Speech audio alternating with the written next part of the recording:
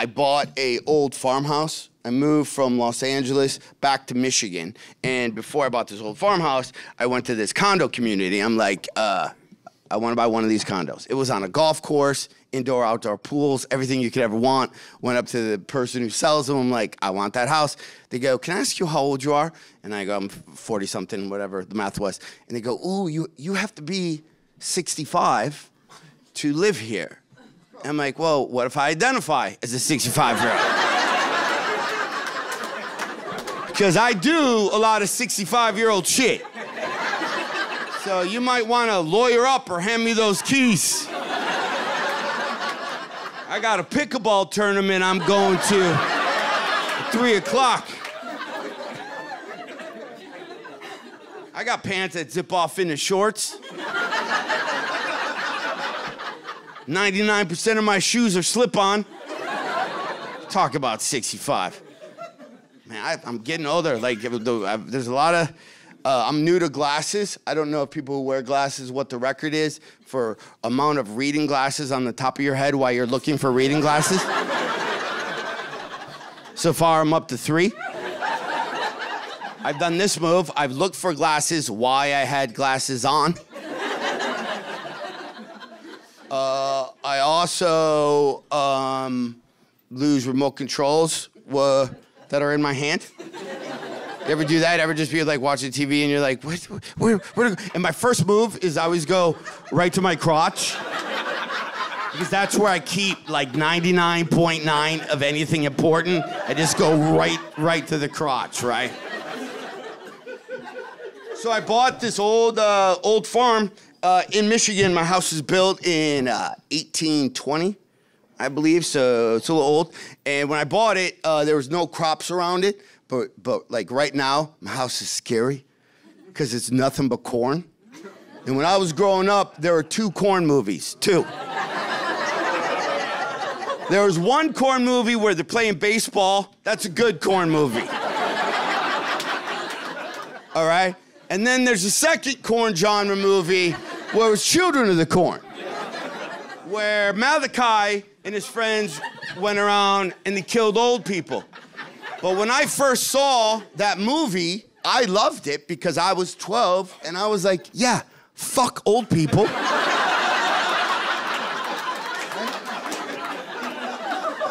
Kill them all. But now I live exactly like that, right? And having a house, speaking of temperature, having a house that's 200 years old, I've been playing this game where I set the thermostat for 71. I mean, right now it's set at 110.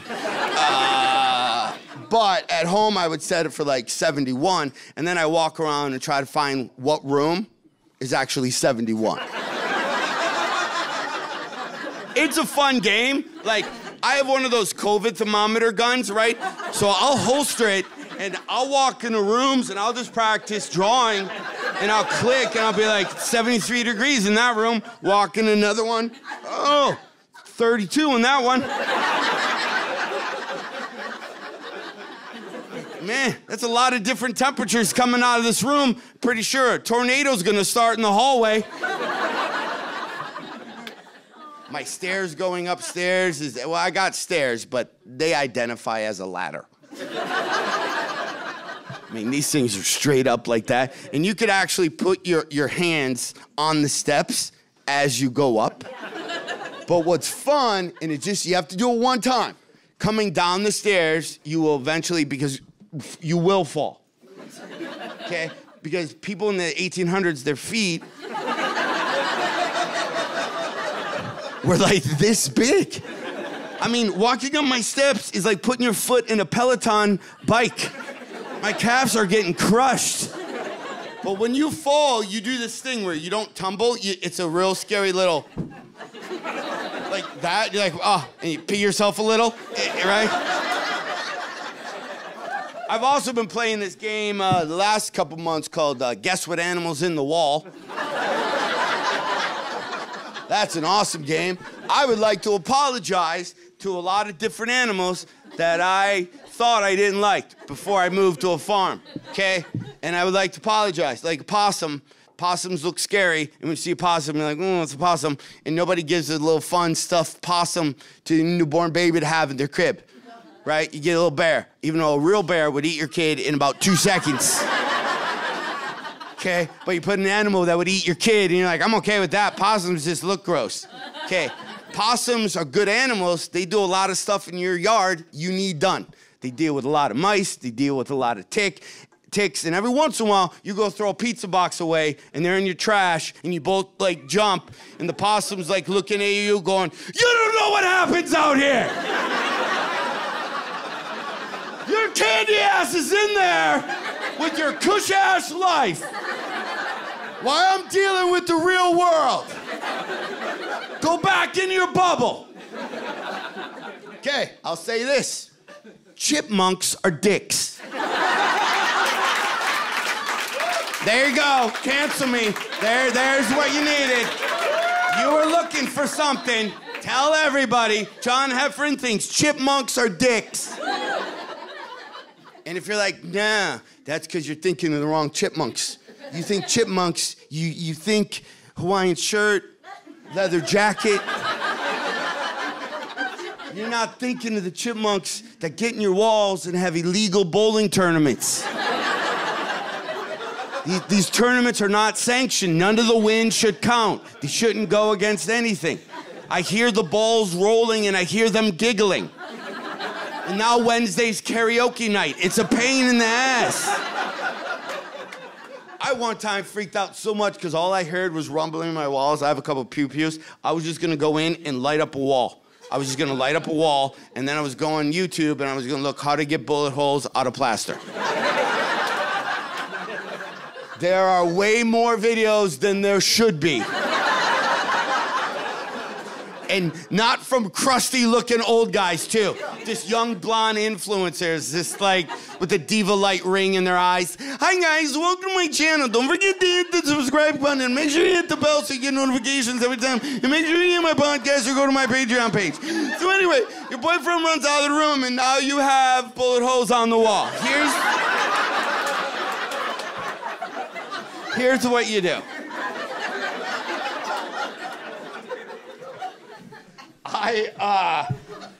It was weird once I started traveling again. And you know what I should do, because even though I'm recording some stuff for a bunch of stuff, I think contractually as a comic, to stay in the comic union, I have to do a 6-minute COVID chunk because I have nothing on record that I've ever even talked about it.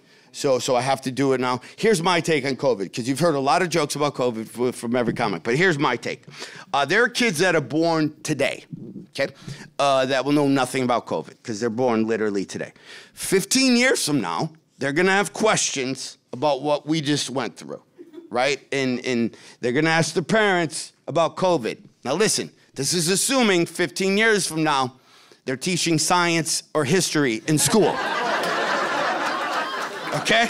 So we'll just assume, let's just assume there's a secret society that teaches real history and real science somewhere in the thing to make sure you can't, right? Because by then you're probably not allowed to say the number 7 for some reason. Right? So just they're gonna change all the rules of the 7's timetables because like we don't say 7 anymore. We don't say 7. 7 is not something we say. Vote for me. I hate 7. In America, right? So it's all things. So those kids 15 years from now are gonna ask their parents, Mom, how come Nana and Papa like to eat outside in a parking lot? What? It's 11 degrees outside. And Papa built an igloo out of plastic, and they're eating chicken wings under a space heater. Oh, well, that's because they were alive during COVID. And during COVID, you ate at shitty restaurants in their parking lots. Because if you went inside, then that's when the COVID would get you. So you'd eat horrible food outside, Well, at least we're not at home.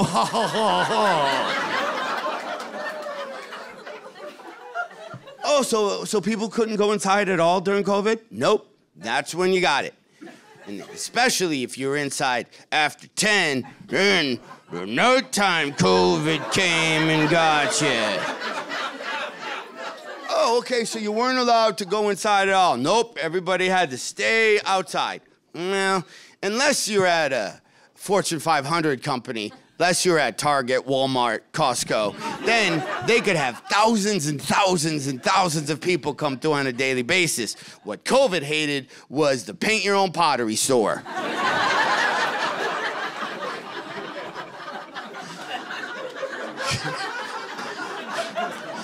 So that's why they had to shut down. It's the mom and pop pizzeria that sat 11 people on a good July day. That's why they shut down.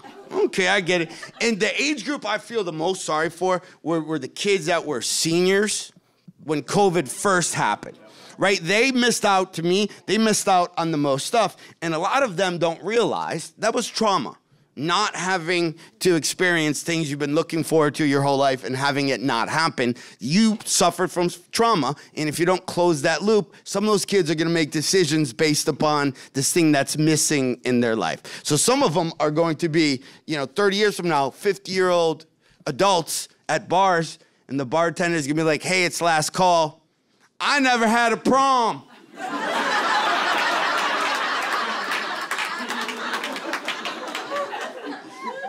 When I graduated, my parents drove by and honked.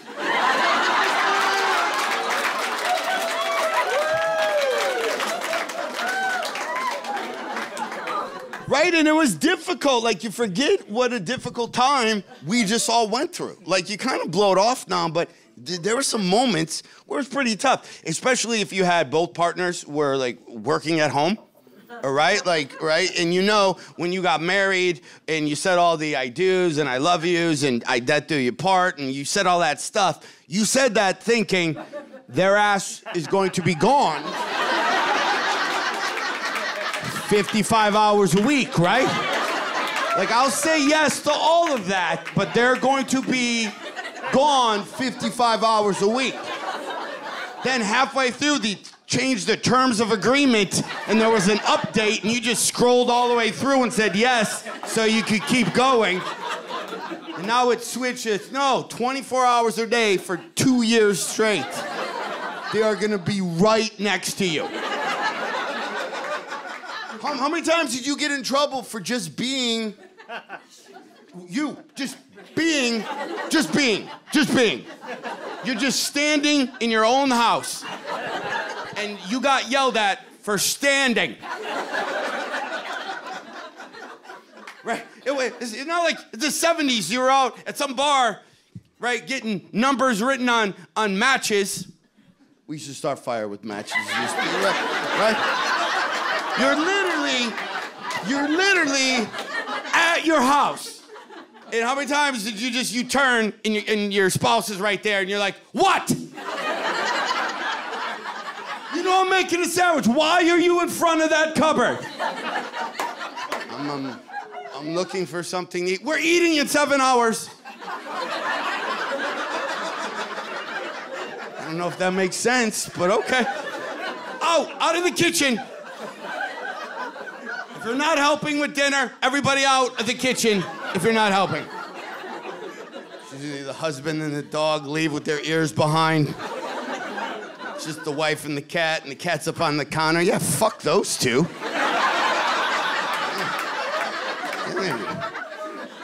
We should buy a little condo. Those two had no value to our lives whatsoever.